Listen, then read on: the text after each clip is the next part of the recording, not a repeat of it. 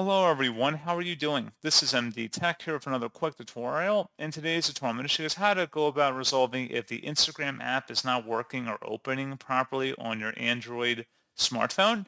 So whether it's a Samsung Galaxy, Google Pixel, or some other device, in today's tutorial I have you covered.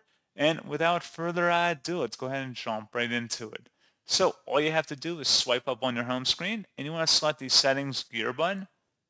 And now go down and select the apps tile and select where it says all apps and then scroll down again and locate the Instagram app and select where it says storage and cache.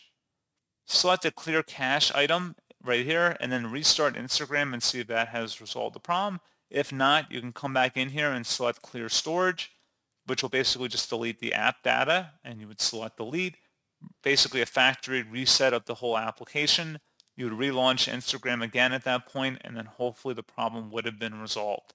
So as always, thank you guys for watching this brief tutorial. I do hope that I was able to help you out, and I do look forward to catching you all in the next tutorial.